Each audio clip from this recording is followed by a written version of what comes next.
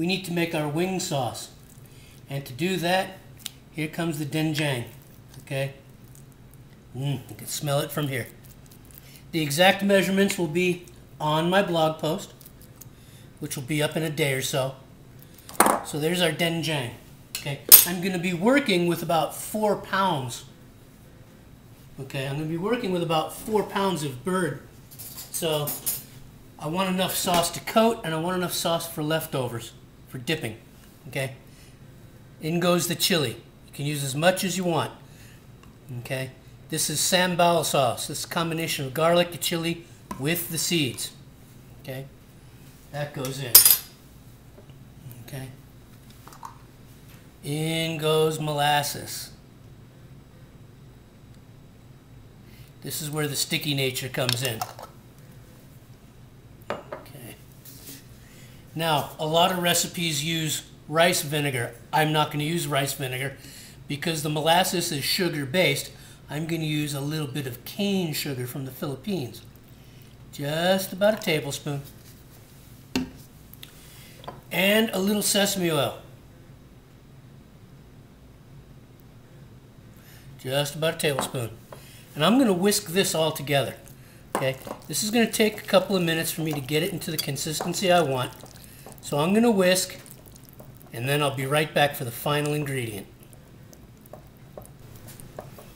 Alright guys, there's our chicken wing sauce right there. See how thick that is? Now I'm going to thin it out a little bit because the wings that I'm going to be using have been dusted with flour. So the sugary, sticky nature of this sauce will make sure it sticks. And here comes the final ingredient. About 3 fingers of Kentucky bourbon. And I'm going to whisk this in there gently until it all gets mixed together. And I'll be right back. Okay guys, there it is. The sauce is done. It's pungent, it's salty, it's hot from the chili, it's sweet from the molasses, and it's got a nice smoky undercut from the bourbon. The sugar from the cane sugar, the cane syrup, the cane vinegar, and the sugar from the whiskey, okay, as well as the sugar from the molasses, will help this sauce to caramelize on the chicken. So I'm going to get my dusted wings together and we're going to start dipping and cooking. Okay guys, let's do some chicken wings. We're going to do these in small batches. Okay. Here I have some lightly floured chicken wings and drumettes.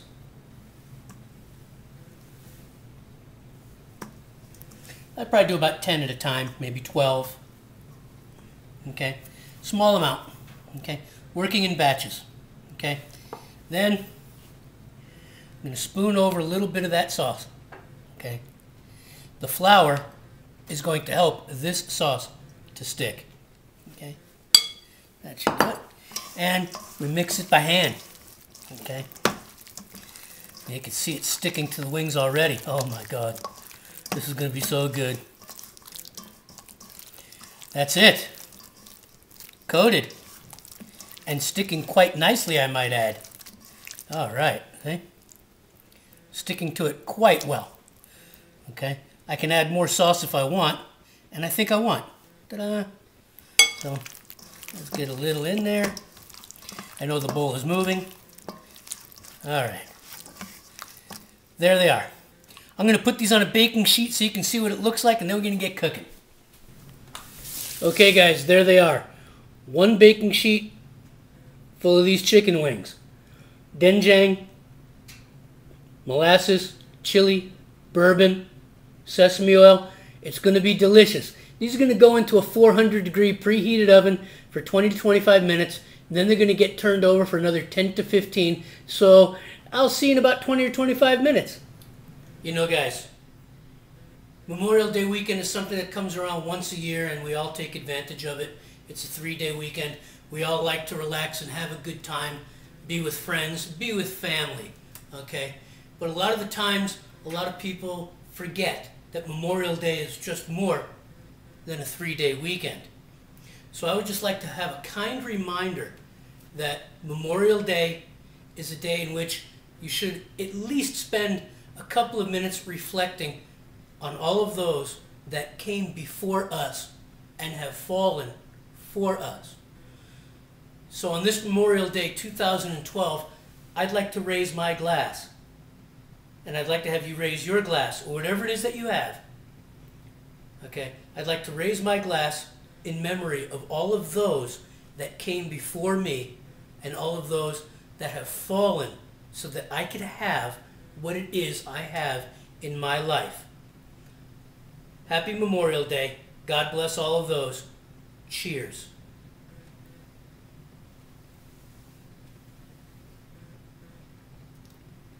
Oh yeah. Oh yeah. Okay guys, so here they are. Alright? They're nice and caramelized on top. Okay? And what I'm going to do now is I'm just going to turn them.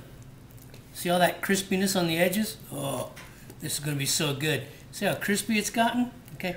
Now I'm going to turn them over and put them back in the oven for about another 10 to 15 minutes. So just hang on tight while I turn these over and we'll be done really soon. Okay guys, there we go.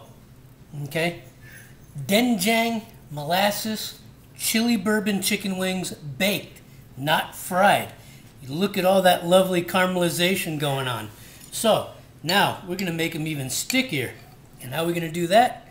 We're going to take a little bit of molasses, a little bit more molasses, and we're going to drizzle it on top of these babies.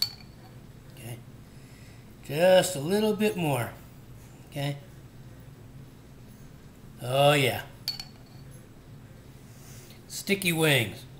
Finger licking good. Nothing better on Memorial Day weekend. There we go. Little bit of molasses. There we go. Sticky wings. Everybody get a plate like that. And then to boot, I'm going to top it off with some crushed sesame seeds. Give it that little extra crunch. And there we are.